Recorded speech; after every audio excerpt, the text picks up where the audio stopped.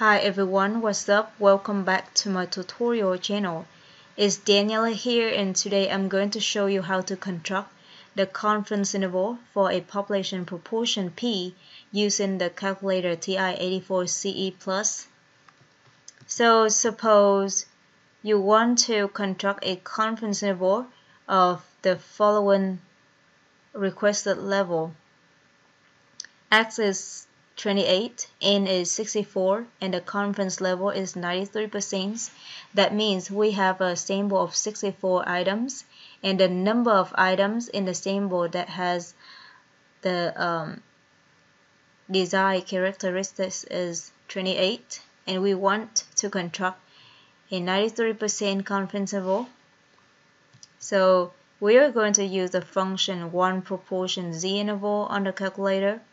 1 here means one symbol, prop here means proportion, z here stands for standard normal distribution.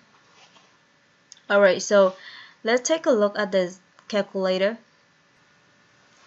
Alright, so this is my calculator, and in order to construct a confidence interval for a population proportion, we use the 1 proportion z interval.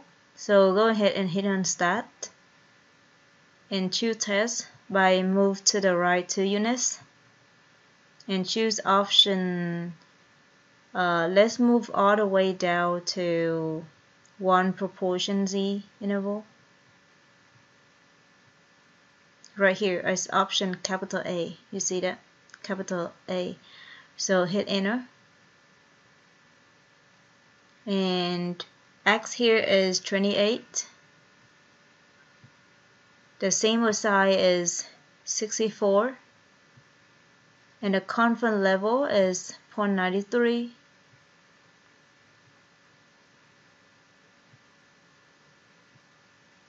Alright, and hit calculate. Alright, so this is the confidence interval for the population proportion of this problem.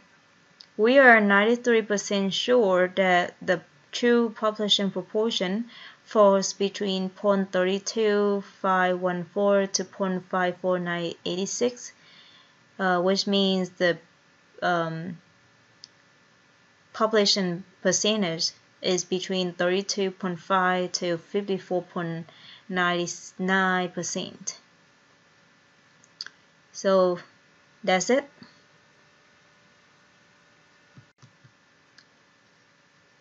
So that is it for today. Thanks so much for watching, and see you next time. Bye bye.